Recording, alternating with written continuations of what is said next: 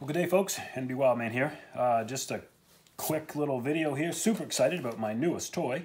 We're going to unbox the General Mobile Phone Clip. Very much Chinese writing and instructions, but I ordered this on eBay. Cost about 10 bucks, and it says that you can attach your mobile phone to this and then to a rifle scope. Or a set of binoculars or whatever, and then you can video or take a picture of what you see through your scope. So I thought I'd give this a try. Ordered it, and of course it came from China or Japan or somewhere overseas. So I waited the standard 45 days shipping, and just arrived today. So we're gonna check it out and see if we got our money's worth with this baby. Okay. So let's see, always read the instructions first. That's what good men and trappers and hunters do. This is very much not something I'm going to read. If you can translate this, that's great. Oh, here we go. Manual for a mobile phone holder. Okay, yep, got it. Okay, so according to this loosens and should allow that to turn. Great, and this gets bigger and smaller to allow for the phone. Okay, well, let's check it out and see if we can make this baby work. Step 1, attach mobile phone. All right.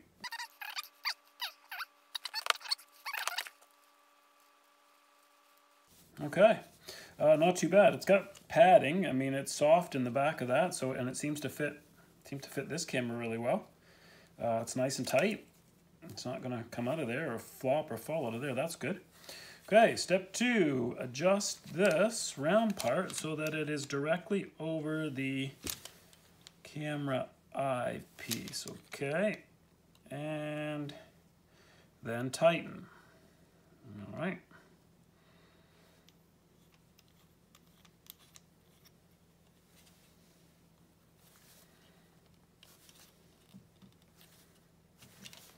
Okay, check. Good. You can still see through the camera, no problem.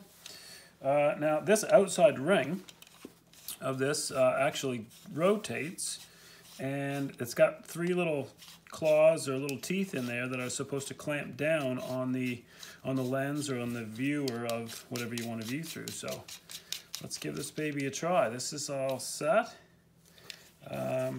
Great. Okay, so binoculars. Oh, we'll move that stuff out of the way. Binoculars. Okay, so these have lenses that you unscrew. Let's try to put that. Oh, that isn't big enough. Let's get open here. Oh, yep, fits there that time. Oh, good. Thought we were going to have a mess. Okay, so now we tighten these. Tighten this. Shouldn't have to tighten very much since it barely fit. Let's see what we can do here. Tighten.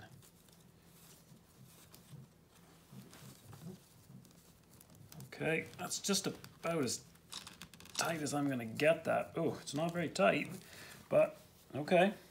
So it seems to be okay. I'm trying to get it back on the camera feature here. It seems to be okay. It's not very tight on there, but it's on there. All right, what do we see here? Let's take a look through the binoculars. Well, we're not too bad. We certainly don't have the full screen to look through, but we've got something. Turn that upside right would be helpful. All right. Oh yeah, no, that's not too bad at all.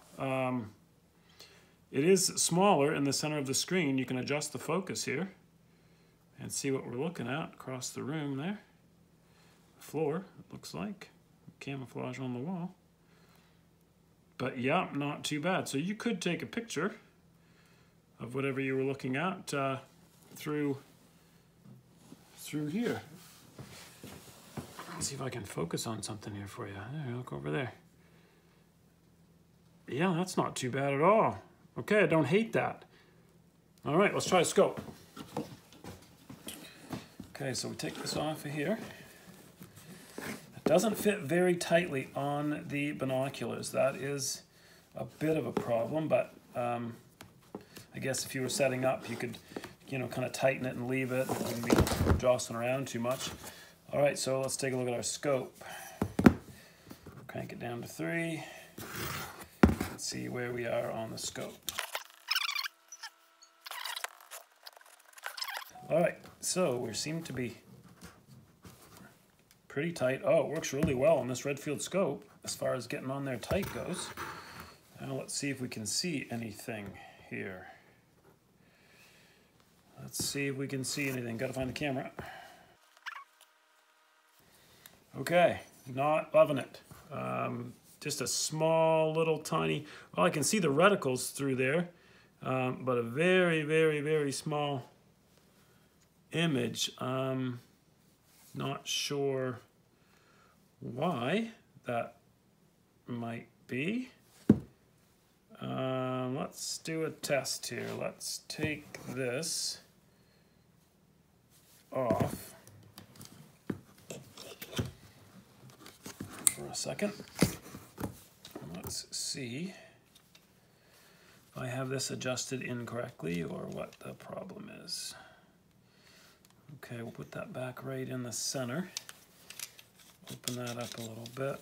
And we'll just give that a try. I won't really fasten it on there. Let's just take a look and see what we can see. No, same thing again. So I just have the small. So is it that it's too close? Or what's the issue?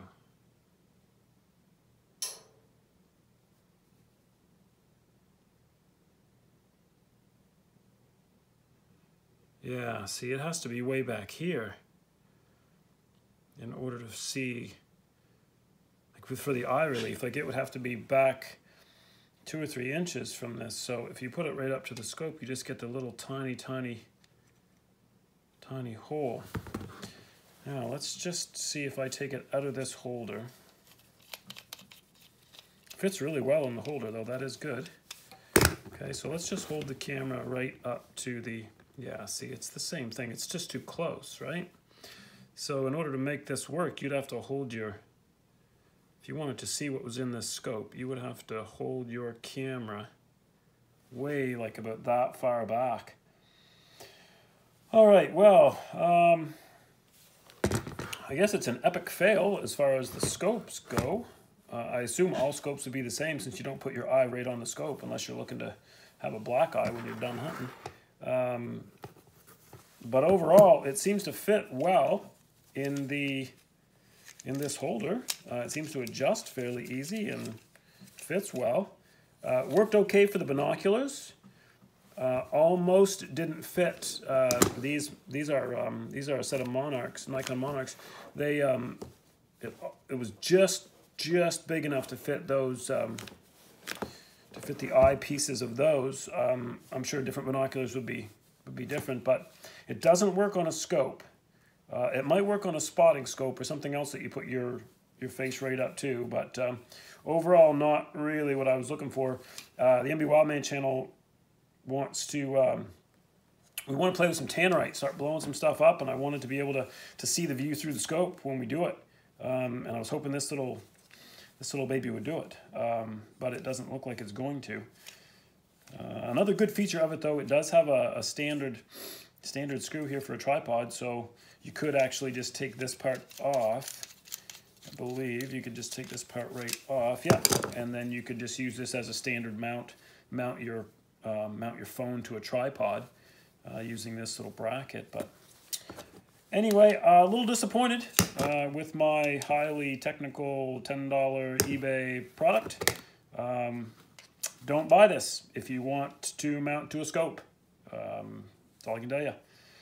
Anyway, this is NBWildman here. Just a quick little product unboxing, review, whatever you want to call it. If you haven't subscribed to my channel, go ahead and subscribe for more trapping, hunting, shooting videos. Give us a like, send us a comment. Happy to answer any questions. Hit that bell so you get notifications when we upload new content. And that's all for now. NBWildman out.